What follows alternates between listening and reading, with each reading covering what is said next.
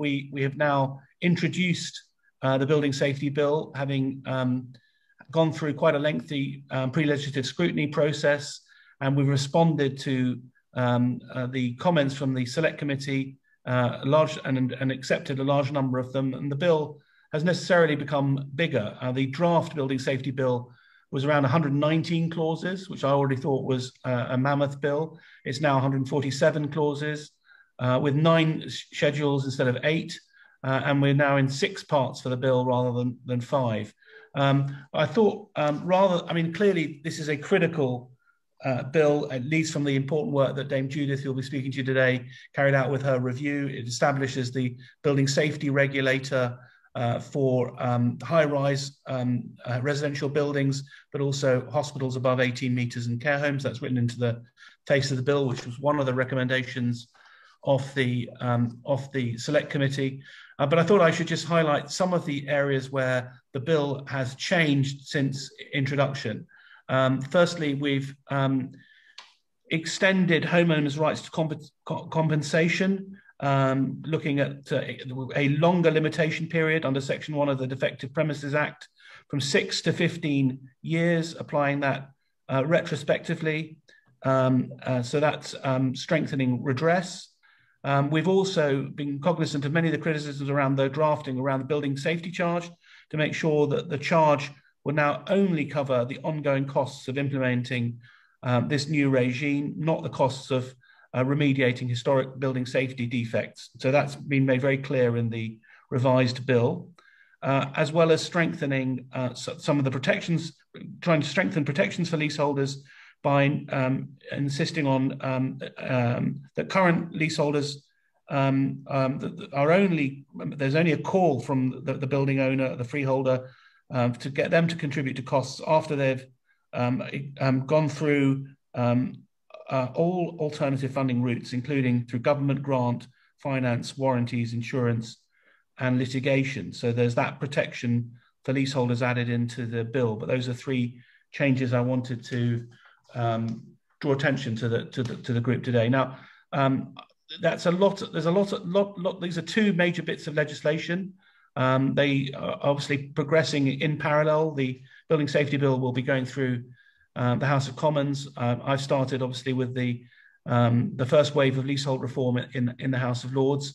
It's a very busy time, and both bills are incredibly important if we want to learn the lessons from Grenfell, but also given opportunities to establish a new system around common hold in the future in this country, and give the leaseholders a chance to become homeowners as many are able to on the continent. So that's all I would like to say in at this point, and happy to take questions when the chair deems it right to do so.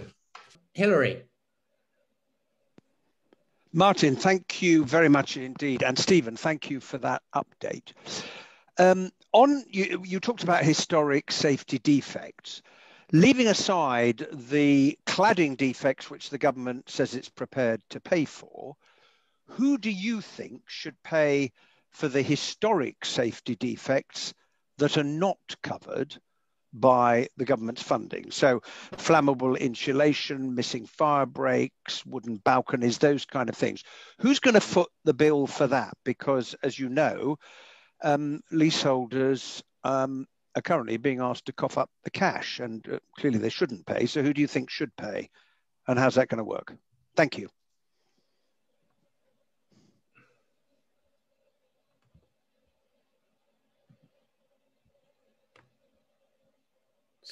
Stephen, you have to take yourself off mute. Oh, sorry. Well, that's sorry about that, Hilary. I was trying to make sure I was courteous in muting myself whilst you spoke, and then forgot to unmute. Apologies. No, the first thing to say is that every building needs to be looked at an individual level. But largely, if I was to generalise, many of the defects you outline are certainly in contravention of building regulations then or at any time. And then so in terms of I think that would then falls on the responsibility of the person who built the building, and that the developers need to front up and pay for a lot of these defects that you mentioned. But I am aware that sometimes warranty periods have passed, and that's one of the reasons why we wanted to take this opportunity to strengthen the mechanisms around redress. Can I just follow that up with what happens where the developer and the builder have gone bust and no longer exist? Who's going to pay then? Well, I mean, there are circumstances, and it's a kind of question where you know the answer. But the answer is that it can, in law, as things stand, under landlord-tenant law over many, many years, and the way leases are today, it can, in some circumstances, and particularly the circumstance you've outlined, it can fall on the leaseholder where there's no developer available to go after, as you say. And then the choice is: does the taxpayer front up all the cash for all of this, or the leaseholder? That is indeed the question. No, thank you, Stephen. Daisy. Thank you very much, Martin. Hi, Stephen. A couple of questions from me. I mean, the first is that, as you know, there's been a major cross-party push to try and protect leaseholders from any of the costs of remediating fire safety defects that are not of their making. The government has variously made different pledges at different times about, first of all, saying that leaseholders would be protected from those costs, and then saying that leaseholders would be protected from unaffordable costs. And now there's sort of legislation which, as you just admitted, will allow some costs to go to leaseholders. And yet there hasn't really been any discussion about, if there's not going to be legislation to protect leaseholders from all costs, what do you regard as an acceptable or an affordable cost? Because many leaseholders are getting bills for 60, 70, 80, 90, £100,000, which they cannot afford. And so some clarity on that would be helpful. And then the second question really is that, as you know, the Cladding Action Group and others put a 10-point plan forward to the government, suggesting that it could be the government that puts the money forward in the first place and then uses its power of being in government to recoup those costs. And in the absence of doing that, we're effectively asking leaseholders, many of whom are not legal experts, who are potentially suffering from mental ill health, who are stuck in their homes, who are potentially facing bankruptcy, and we're asking them to take on the burden of trying to sue these mega, enormous, powerful companies when they do not have the financial resources or the mental resilience or the wherewithal to do so. So I just wonder if you can give us any explanation as to why if there's any objection to the government stepping in to do that on behalf of leaseholders, because that's what I think many people would like to see. Well, I mean, clearly the focus that we've had as a government is to recognise that not all building safety defects are equal, that cladding is an accelerant of the spread of fire, and that we've seen that on time and time again in high-rise residential buildings, and we've focused our intervention around helping to fund the costs of the remediation of cladding where the warranties or the developers not at this stage in a position to or won't fund that remediation. With regards to the other building safety works, I mean, we really need to know the extent of the problem there. But at this stage, you're right, at the moment, if the building owner or the developer, the original developer, doesn't step forward, then the leaseholders are facing the costs of that remediation. And I recognise in some cases these are life-changing costs, but that's the situation, as you know, we are in. This is a problem that has brewed up over many, many decades, and it's already requiring quite a considerable increase in government support for leaseholders, in the sense that, over the period of time that I've held office, which is just a little over a year, we've moved from a 600 million fund for ACM cladding to 5.1 billion of funding to remediate cladding. So we recognise this is a huge problem, and recognise also that we aren't covering those non-cladding defects at this stage as a government. Okay, thank you for that. Well, we have one more question from David Bishop. David. Thank you, Chair, and thank you, Stephen, for your replies to this. And this really was a kind of poison chalice that you've inherited when you came into post, and grateful for the courteous way in which you're dealing with it.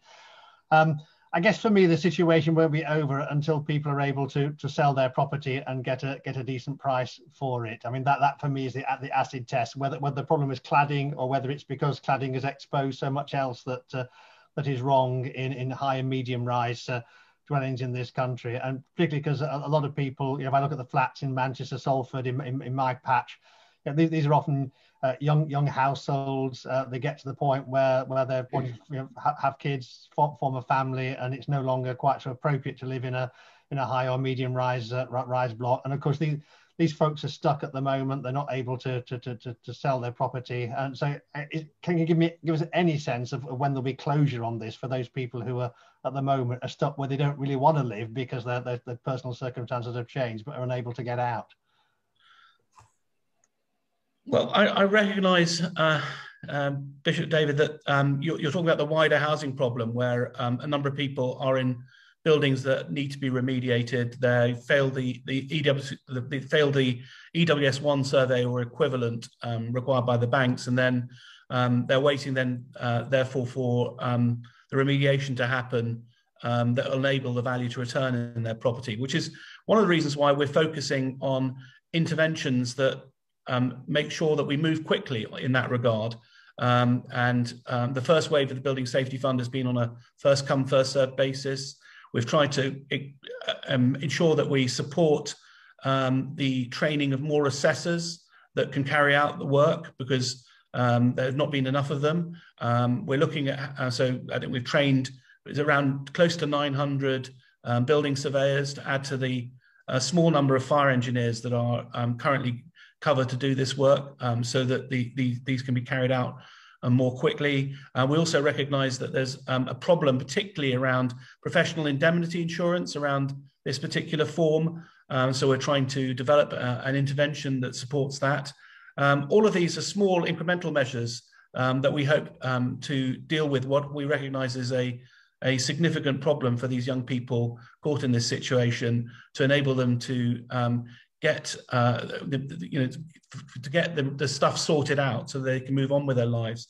But what I would say, and this is something become a phrase that's I think we all need to call for, is that we need greater proportionality, and that we need to see the insurers, the lenders, it shouldn't have a binary response that something that was worth hundreds of thousands of pounds is now written down on their books as of no value.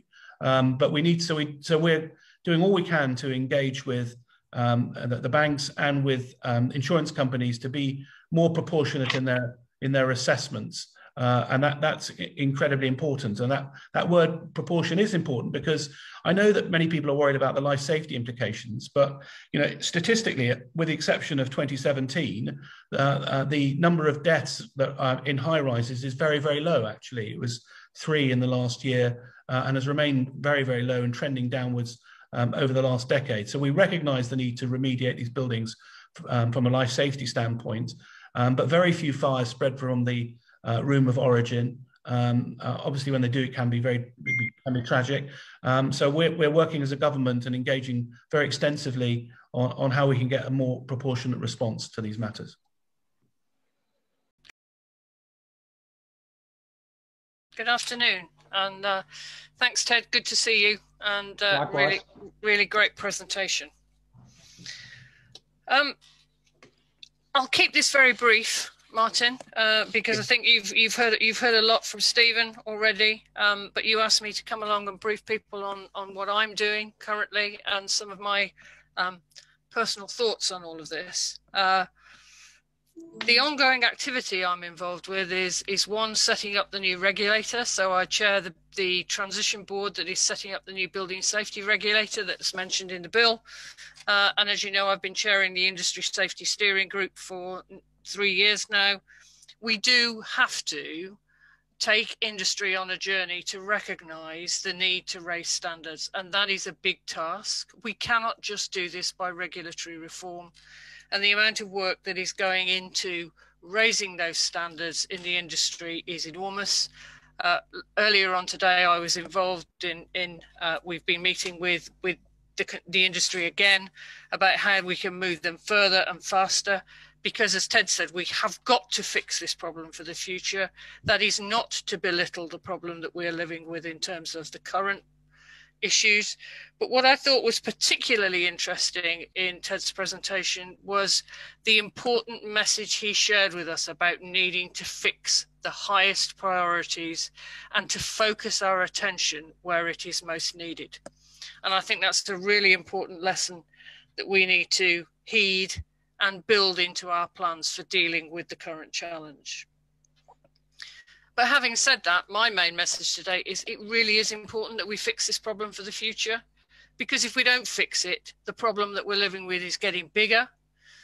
And whilst, as I said, I think we have to have some real hard discussions about how we do that in terms of the current issues, and try and remove some of these obstacles with insurance, with lending, with unnecessary work, I suspect, taking place in a lot of buildings right now, which is putting even more burden onto people than is necessary. I am absolutely sure that it is right and proper that this building safety bill comes into being, and that we actually change the system on a once-in-a-generation basis so that we put a stop to this poor standard of building that has been going on around the world for years. And that's really all I want to say. Peter, would you like to begin to close the meeting? Thank you, Martin. I'm Peter Bottomley. I'm one of the co-chairs with Justin Madders, now joined by Daisy Cooper, the Liberal Democrat. And I want to mention our three vice chairs: Alison Thewlis, Scottish National Party; Fleur Anderson, Labour; and Stephen McPartland, who did so much on the fire safety bill, Conservative as well. We've obviously learnt the find, fix and fund. We haven't solved all that. It's tremendous to work with David Amos and the fire safety group. Thank you for that. The point I would make to the Minister, and if the Minister's officials are still there, it's probable that most leaseholders can't have an easy way to claim their losses. Can they assign their right to sue, or to have a claim taken for them by a central or public agency to achieve redress without risking more money they don't have? Landlords won't do it on their behalf without indemnity costs. A second technical question: government intends to get back, say, 4 billion in tax and levy. Does that offset the 5 billion they're putting into the cladding, or does it add to the money? If leaseholders are facing 10 billion more, where's that come from and when?